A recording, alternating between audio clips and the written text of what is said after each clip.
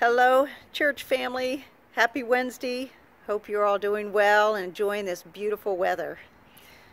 Next week is Holy Week, and I have been thinking about that last week that Jesus was here on earth and how he took up the cross for each one of us.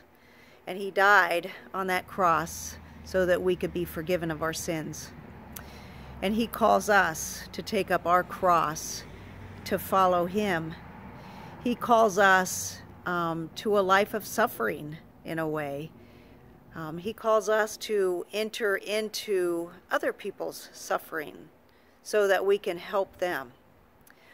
But he's with us, and he helps us, and he has demonstrated to us what that life of love looks like. I encourage you to live that life of love, to follow Jesus, and to rely on him, his strength, to get you through. And it is such a blessing to be walking this life together with you. God bless your day. We'll see you soon.